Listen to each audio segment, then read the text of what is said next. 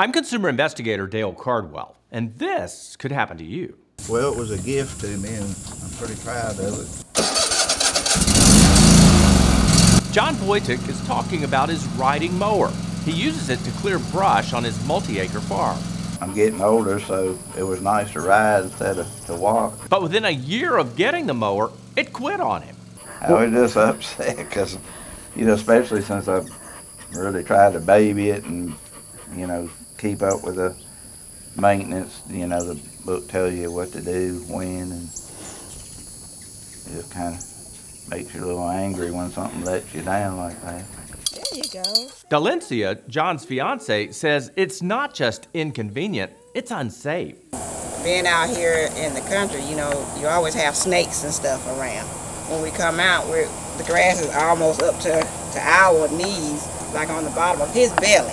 So the couple went back to the store where they bought it. They told you that there was nothing they could do because we didn't buy their warranty. We just felt like we bought this mower and it wasn't inexpensive, and you guys don't give a hoot nanny about us after you got our money. They did have a manufacturer's 3-year warranty, but to use it, they had to get the mower to the repair shop 20 miles away. We're at our wits' end.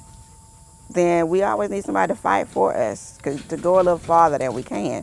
So we thought about TrustDALE. With TrustDALE, they've gotten in touch with people that we couldn't get in touch with. After communicating with TrustDALE, the manufacturer took care of the transport fee, and the mower is being repaired. From the bottom of my heart, I would like to say thank you, TrustDALE, and keep on working for the little people. Lesson learned? Getting great customer service shouldn't be a challenge. That's why I created TrustDALE, to connect consumers with a community of contractors who will stand behind their products and services without a lot of hassle. Go to TrustDALE.com and check them out. Hey guys, thanks for watching, and be sure to hit the subscribe button to catch our daily content.